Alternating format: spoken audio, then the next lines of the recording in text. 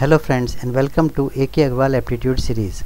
Friends, in this session we are going to learn a technique for solving a problem on ratio and proportion.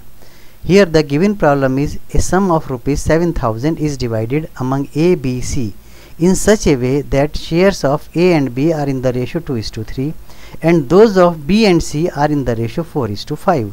The amount received by A is, 4 options are given. So friends, to solve such types of problem, if we see A is to B, ratio of A is to B is given 2:3 and ratio of B to C is given 4:5. So now here if you see, it is important to see A is to B. Here B's component is 3, A is to B is 3. Here B is to C, B is 4, C is 5. So anyhow our aim is to make this B component is 3, B component is 4, to make it equal. So to make these two equal, let us multiply 4 and 5 both with 3/4. So if we multiply this 4 with 3/4, 4 will cancel, it will become 3, and to compensate it we have to multiply 5 also with 3/4. So this will become 3:15/4.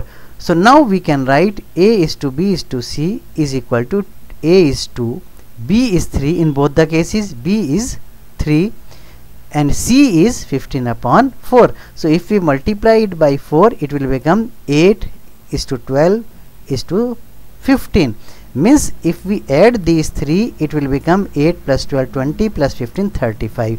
If there are 35 rupees, A will get 8 rupees, B will get 12 rupees and C will get 15 rupees.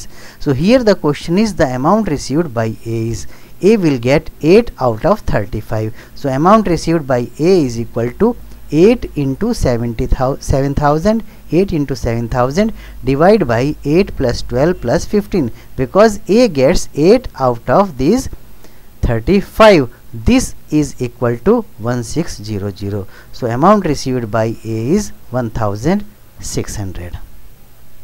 So friends, thank you very much for watching this video. You can also follow me on Facebook. Thank you very much.